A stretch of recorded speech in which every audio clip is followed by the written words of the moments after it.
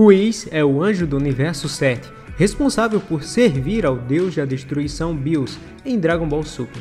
Ele também é um lutador muito habilidoso e um dos seres mais poderosos da série. Além de ter ensinado Deus, ele também serviu como mestre de Goku e Vegeta, e é fácil ver que seus ensinamentos os tornaram ainda mais poderosos. E hoje teremos 10 fatos sobre ele.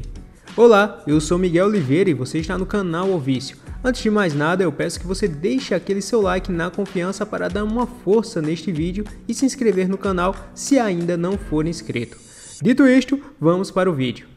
Whis faz parte da raça dos anjos, sendo treinado pelo sumo sacerdote, assim como todos os demais anjos dos outros universos.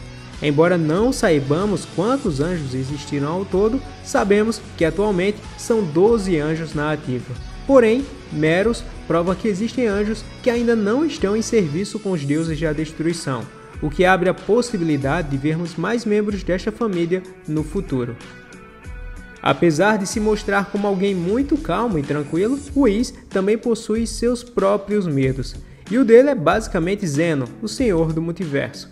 Acontece que Zeno é uma criatura com mentalidade infantil e que pode apagar qualquer universo ou criatura quando quiser.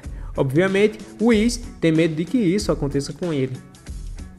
Por mais que Deus seja o deus da destruição, ele não é uma criatura mais forte do universo. Afinal, Whis é superior a Deus em termos de poder e também conhecimento. Acontece que os anjos possuem um poder de luta e magia que supera qualquer outro guerreiro no universo, além de dominarem a técnica do instinto superior. Whis também se considera a criatura mais rápida do Universo 7, não apenas em reflexo, mas também em velocidade de viagem pelo espaço. Whis tenta se manter longe de tudo que ocorre no Universo 7, e existe um motivo para isso. Assim como os demais anjos, ele está ligado a um código, uma sequência de regras que impede que ele interfira em qualquer coisa que acontece no seu universo. Entretanto, ele já quebrou esta regra algumas vezes, estendendo a mão enquanto os demais precisavam de ajuda. Como desculpa, ele diz que faz isso apenas pelos doces que os mortais oferecem.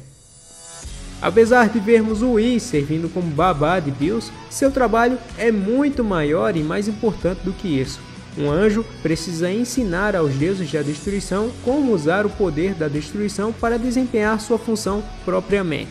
Além disso, ele deve ajudar a transportar o deus da destruição para diferentes planetas e reuniões, e obviamente servir suas necessidades básicas para que ele esteja sempre pronto para o trabalho. Como dito aqui no canal, o trabalho de um deus da destruição está em destruir planetas ou seres que podem gerar uma ameaça para a vida mortal dentro do seu universo. Entretanto, Deus é pavio curto e já destruiu muita coisa que não deveria.